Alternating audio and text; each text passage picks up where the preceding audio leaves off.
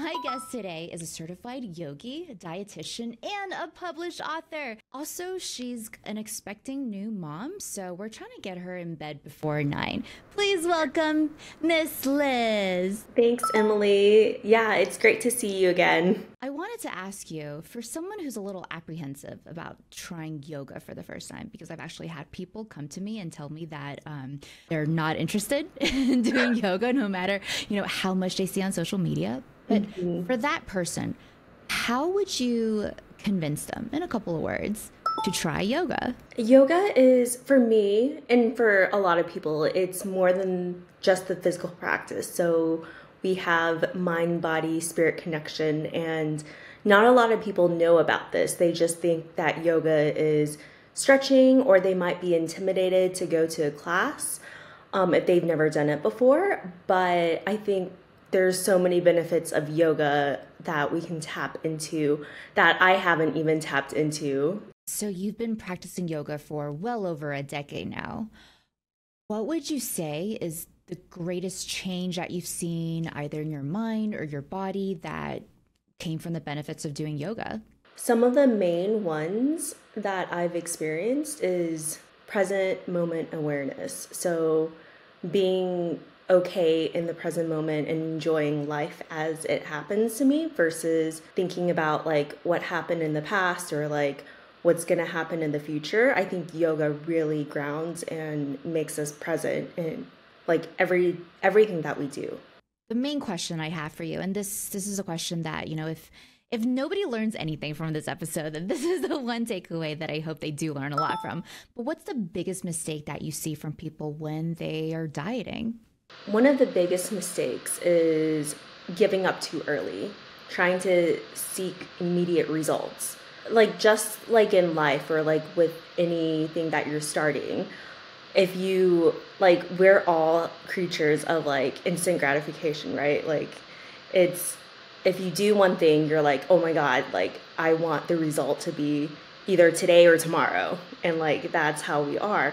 But I think with dieting or just like starting anything new, we need to give our bodies the time to adapt and also to basically go into this routine. They say it takes like 21 days to break a habit. A lot of people aren't, that patient. And I think that's one of the biggest mistakes is get off the bandwagon of whatever they're doing and just being like, oh, this doesn't work. In your opinion, is there an ideal diet or like a general diet that people should follow? I am biased because I'm also vegan, so I'm plant-based. I don't eat any dairy products, animal products, anything like that, and I've been like that. I'm a little bit biased, but I would say the general healthy diet is to, number one, be moderate. A lot of people either eat too much or not eat enough, and they think that one way or the other is better. Eating lots of fruits and vegetables, eating the rainbow. I don't know if you've heard of that before, but just eating like different colors that you see in the rainbow. And yeah, just being mindful when you're eating. So not watching TV, not scrolling Instagram, not having really intense conversations. 100%. That's something that I've been trying to integrate into my lifestyle this year. So what I do is I just eat with my cats. And the way that I now frame it in my head is, whatever food that I'm eating, someone else, worked in the field or like an animal, died to be like on my plate. So I have to respect it.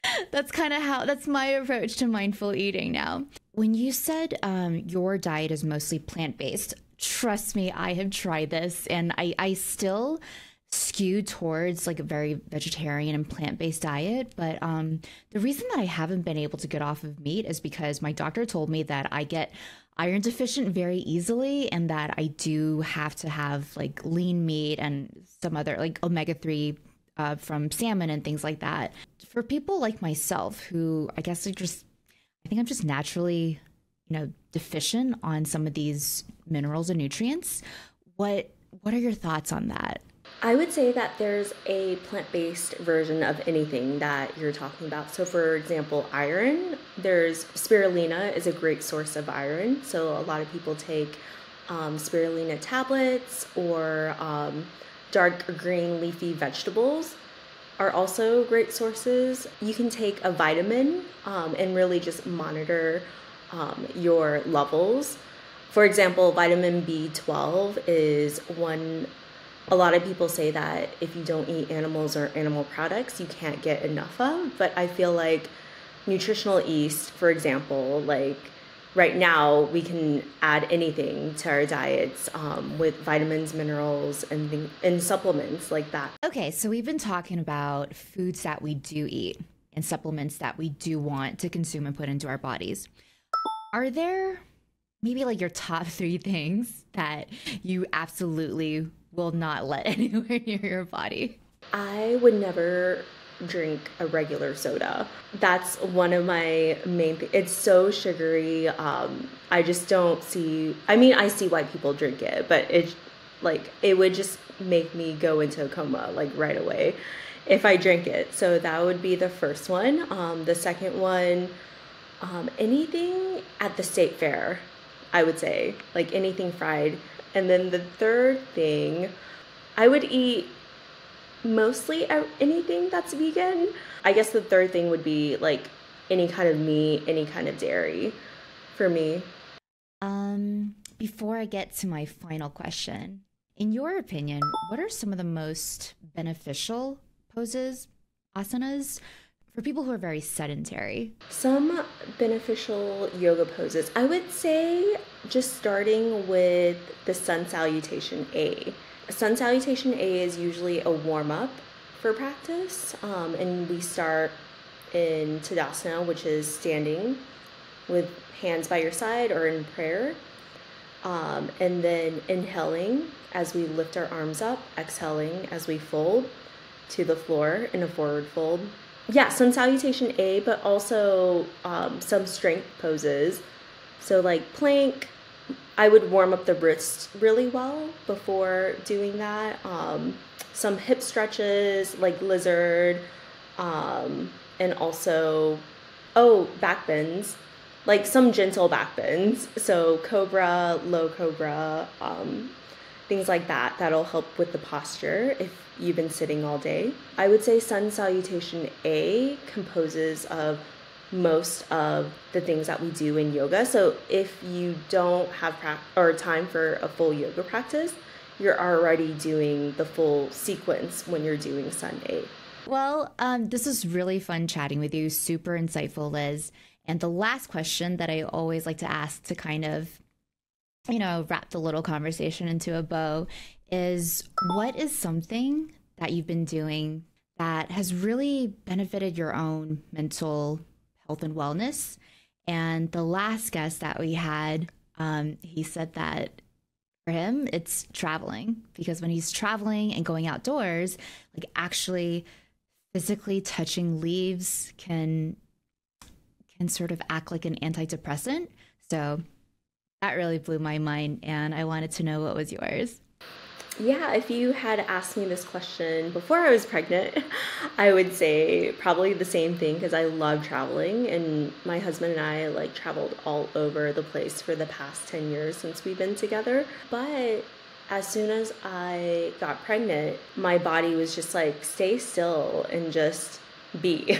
And so really this past week was, and like for my whole pregnancy, is just listening to my body. I was talking to you about my hypotension, so my low blood pressure, and it's been especially worse these past couple of weeks. So I've been really just careful about drinking enough water, getting enough electrolytes, not doing too much, because if my heart rate goes up too much, then I start to feel dizzy and like lightheaded.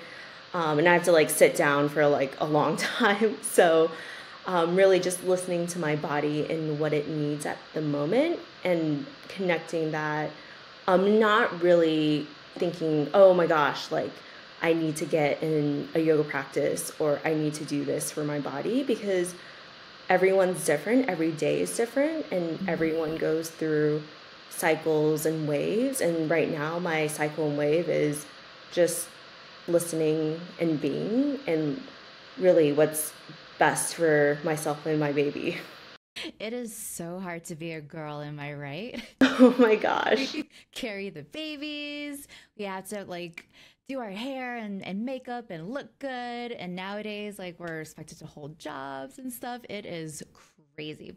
Well, congratulations to you and Max, and like props on becoming a new mom. Like it is such a gift. Oh, thank you so much, Emily.